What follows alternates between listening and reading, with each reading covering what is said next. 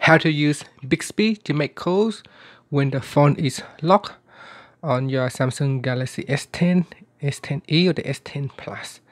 Now first let's go back to your home screen by tapping on the home key and then press on the Bixby button over here. Next tap on the menu key and then tap on settings.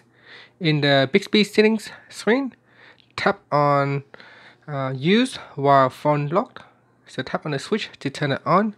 Now once it is on, we can block the screen. You can see the phone is locked at the moment, and we can say, "Hi Bixby, call IT Jungles."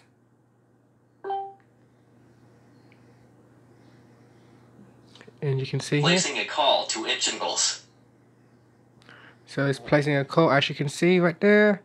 So I'm just gonna end the call. So that's how you can ask Bixby to make a call when the phone is locked. So you don't need to sign into your phone. It basically recognizes your voice as the owner of the phone, and then it will place the call.